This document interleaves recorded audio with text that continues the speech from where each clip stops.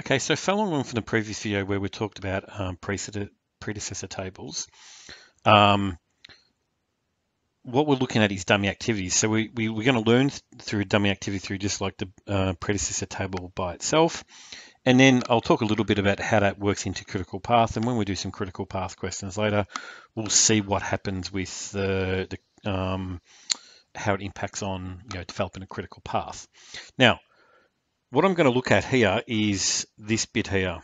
And the reason I'm looking at that is just a little summary of what's going on, because then it relates to this table here, and we'll talk about what we're actually going on. So in this predecessor table, we can see activity D and E, that's these two activities, both have a predecessor named B.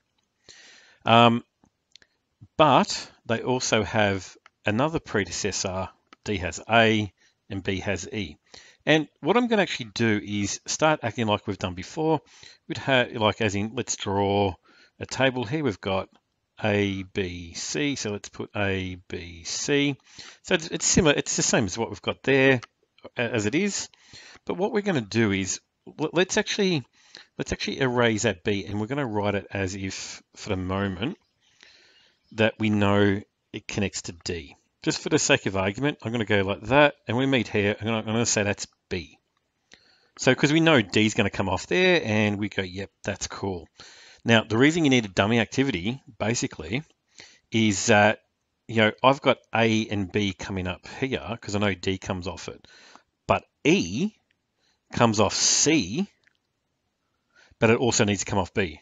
So the question is, how can I connect A how can I have B so it connects to D, so it connects to A up here so D can move forward, or at the same time, finish at the same time as C here, and so E can move forward.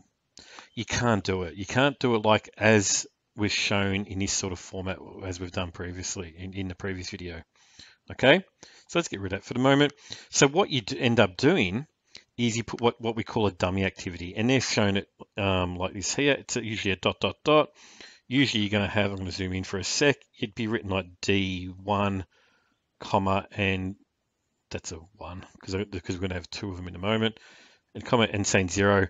The 0, it comes later on because it doesn't add any time. It's just a connector, basically. We actually have it there as basically a connection point. All right, so what it ends up looking like here is the dummy it's saying, so what it's basically saying is B allows that, so that's still B there for this one, if you want to call it, we'll call it little b, but it's still connecting B up to here. So it means at this point, activity A and B have finished. Okay, and therefore D can move forward. All right, and then we go along B again, but this time we're going down to here. So we get to this point, we're saying C and D have finished. Okay, and therefore E can move forward. And that's basically the dummy activity. And this is still part of B. Now we call it B. We probably call this one B2 and this one B1. And that's just signified that it's still B, but it's connecting through there. And that's how and when we use these thing called dummy activities. Now, another teacher showed me a good way to remember this, and I hadn't sort of seen this before until recently. So it's a nice way to remember it.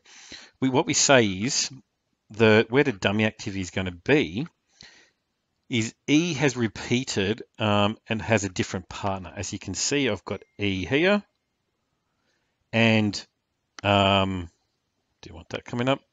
And E here. So the fact that there's nobody here, it's like he's lonely here, or she's lonely here, or they're lonely here, but here they have a partner.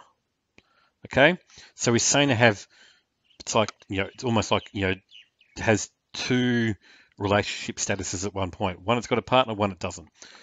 In the question we had here, this person has, in this, using that as an analogy, has two relationships going on there. Okay. If you want to look at it like that, but it has a different partner. So in this case, B has a partner of A there, but has a partner C there. So they've got two different partners. Now, the fact that they're connected like that means it's going to have the dotted line that I showed before, and that's shown in that sort of dummy. That's going to be that dummy part, and that the fact that there's an E there would suggest it's a solid. Okay, so let's have a look at this one. I know we've got the drawing already put there, but let's actually work it through to see what I mean. All right, so what we're going to do is we're going to say A, B. So let's draw it. And we'll put our things there. A, B, sorry for the really bad drawings. From C, it just needs activity A, so I'm just going to put a C. And we get to D, it needs comes from activity B, so I put a lovely D here. E needs C and D, okay? So in this case, as you can see here, C, C. So that's saying C has a different partner because it's got a partner of D and no partner. So it has two different partners, using my analogy before. Okay, so that's where my dummy is going to be. And this is where my dummy has to be for E. Okay, because it needs to connect from C. So I'm going to go dot, dot, dot, arrow down. And from there, I'm going to have E coming up. And from C, look, you're going to have CF. I'll draw a F here, and then as we can see, G needs E and F. Oh, that's a finish here, sorry.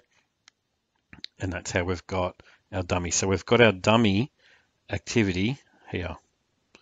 All right, and it matches up. But I mean, and I was doing that without looking at the answer.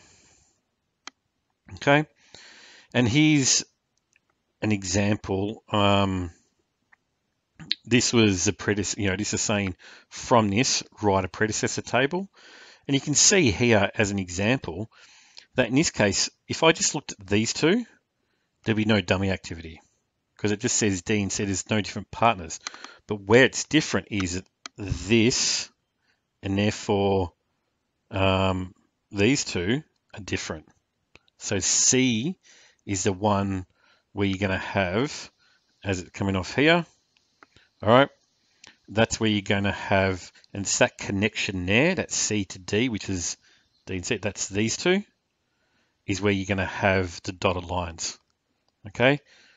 And the C by itself, where E comes off it, that's where it has a solid line, okay?